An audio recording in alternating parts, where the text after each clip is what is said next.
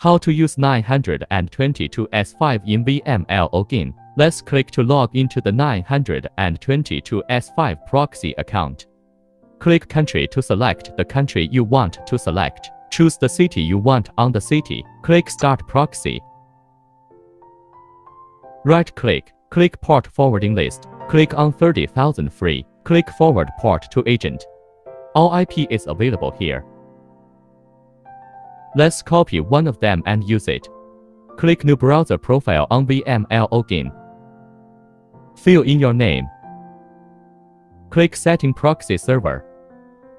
Enable Proxy Server function. Select SOCKS 5 Proxy in Proxy type. Click Paste Proxy Info. Click the test proxy.